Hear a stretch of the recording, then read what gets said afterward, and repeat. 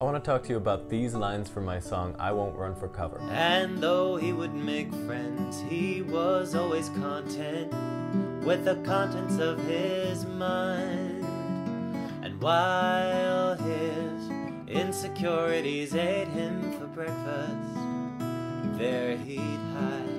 I am and have always been a massive introvert. And as you might imagine, this can make promoting oneself as a musician pretty difficult. Therefore, a major theme in my growth has always been to find the balance between the introvert and the extrovert within. So what I mean in that little excerpt from the song is that while being able to spend time with yourself and being content that way is wonderful, it's not necessarily wonderful to resist being more outgoing simply because you're scared of it, especially if being more outgoing would serve you, which at least for my example as an independent musician, it clearly does. And tomorrow I want to share with you the prayer that I embedded into the song I Won't Run for Cover to remind myself that even if I'm scared to do something, the only thing standing in the way of me doing it is myself. Stay tuned tomorrow.